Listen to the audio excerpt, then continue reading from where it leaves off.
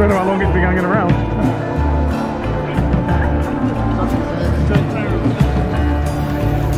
Guys,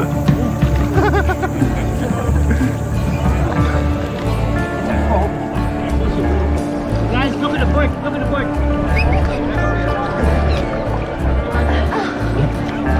Did you catch it? Put it under.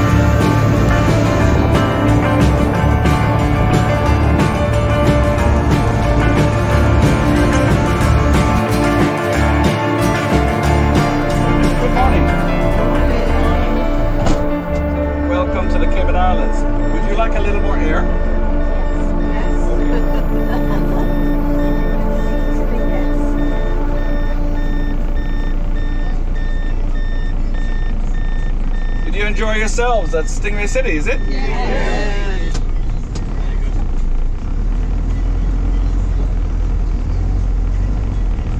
Did they tell you how Stingray City started? So this is where you were, in the middle of our replenishment zone right here. And you were standing in knee and waist deep water, is it? Yeah. On a sandbar.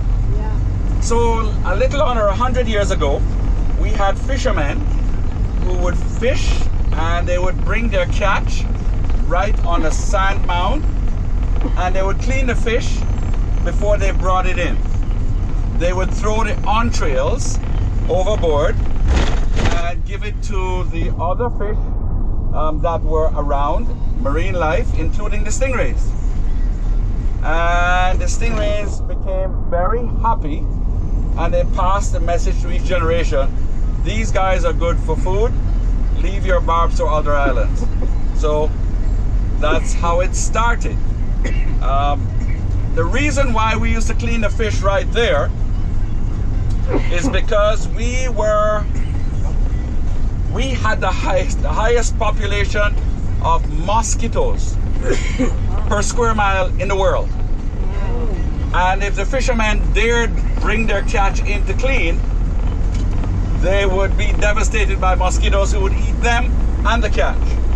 So that's the story behind our Stingray City.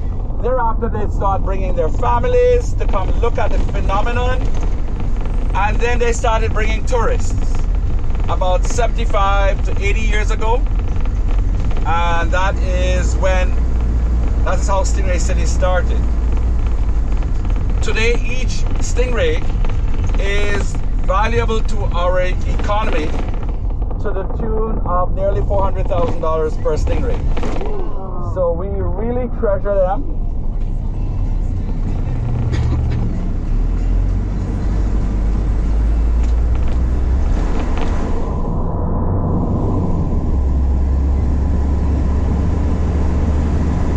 So I think you're from England, is it? Yeah. Well, we are your cousins, a British overseas territory. And our history started with permanent population during the latter 1600s and 1700s, when Francis Drake started coming here on behalf of Queen Elizabeth I, he would stop here and attack Spanish galleons and raid them and come back here to get water and food. And he found our turtles very exciting to eat, and our crocodiles. We had crocodiles that were small and tasty. And that's where we finally derived our name, the Cayman Islands, from the Cayman crocodile. And then, during the mid-1600s, during Sir Francis Drake's time, it was about 1586, where he first recorded stopping here. And then in 1655, the Spanish were attacked by the British, because the Spanish were the ones who came in this area first.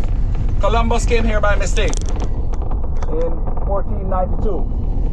He was trying to find a short route to China and India, and he got lost, and he ended up in what became Jamaica. And what became Hispaniola and Cuba.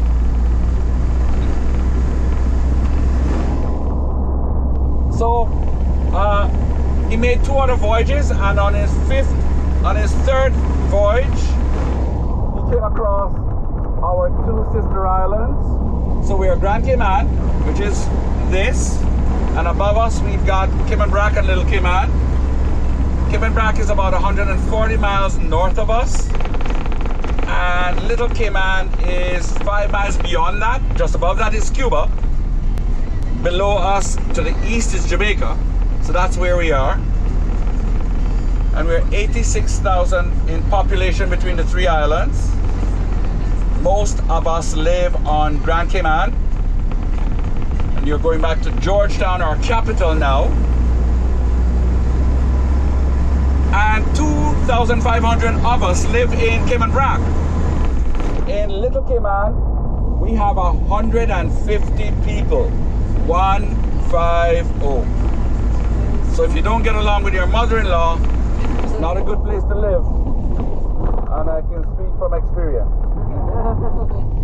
So, after Francis Drake came around, he was a privateer who was given a letter of marque, authority by his queen to attack Spanish galleons, because this area was fundamentally Spanish colonial territory, and the British, the Dutch and the French got envious and jealous, and so they fought the Spanish for some of their territory.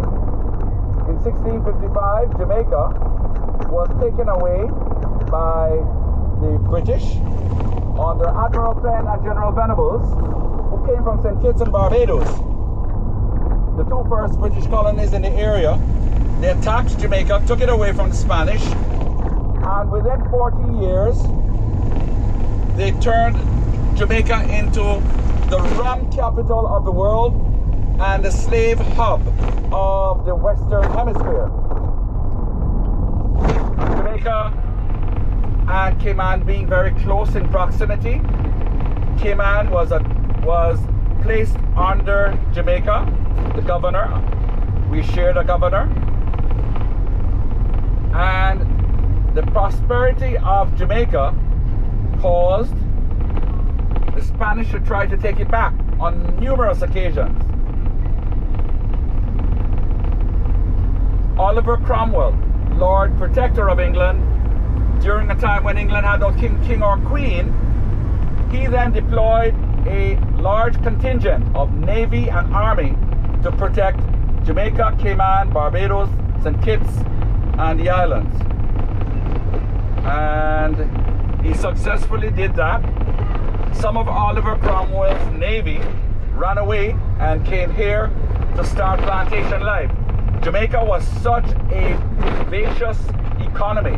It was a $6.5 billion annual economy between 1720 and 1825, just before the abolition of slavery in 1834.